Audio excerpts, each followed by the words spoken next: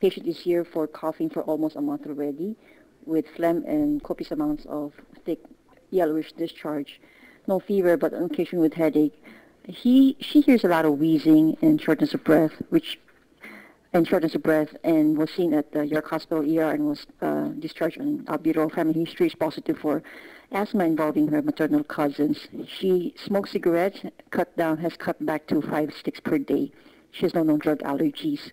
Physical exam, cooperative female innocuous stress, vital signs as above, skin to third grade, HN, TPE, RTL, pinkish cushion, cavity, and interscleral temps are clear.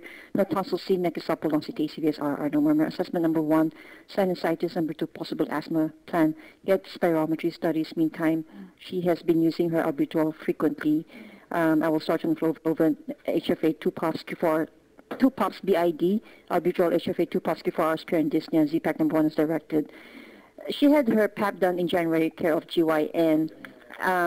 Cancel her PAP appointment in July. Instead, make it a possible asthma follow-up. She's agreeable to this. Advise the patient to stop her cigarette use.